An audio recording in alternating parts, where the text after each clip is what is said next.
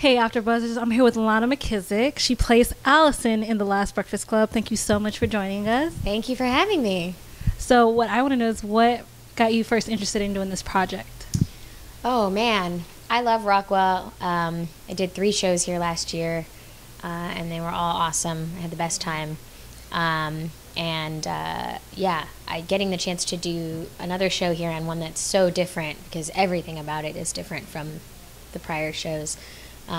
Just seemed really cool, and everyone in it is amazing, and the script is awesome, and the whole creative team rocks. It's just so much fun. Now, this is a very unique space. Mm-hmm. It's very interactive. Yes. We should say when it comes to the audience.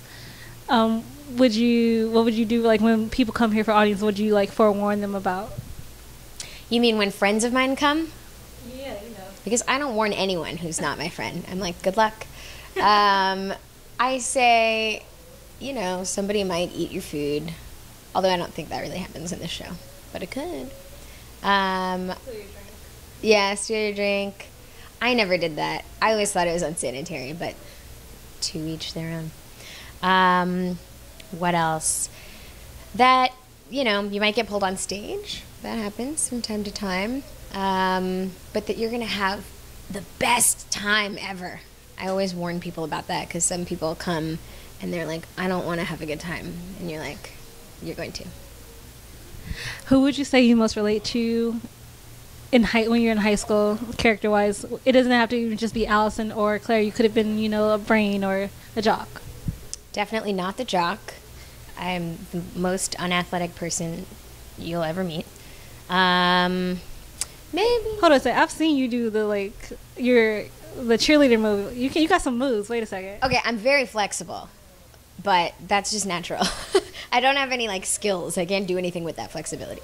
I was probably a combination of the brain and I don't know, maybe the princess. I went to an all-girl Catholic high school, so there were limits to.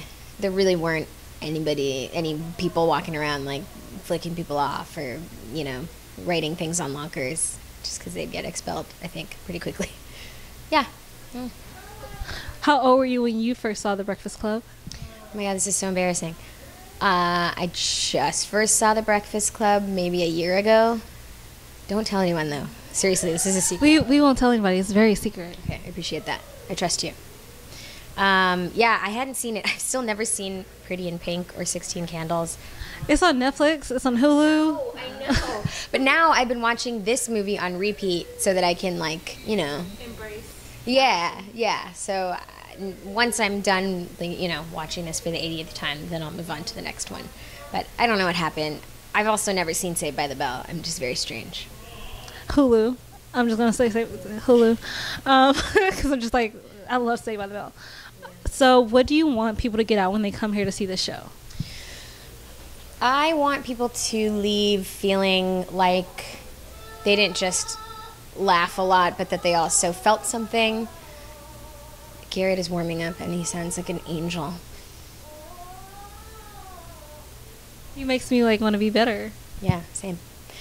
I want people to leave with a smile on their face, but also feeling like maybe they, had a good feel-good moment, or they learned something, or, I don't know, just something more than your typical, I got drunk and laughed a lot, which is also fantastic and totally a great way to spend your weekend. But I do like that this has a little something extra. Thank you so much for joining us. Thanks for having me. See you guys later, guys.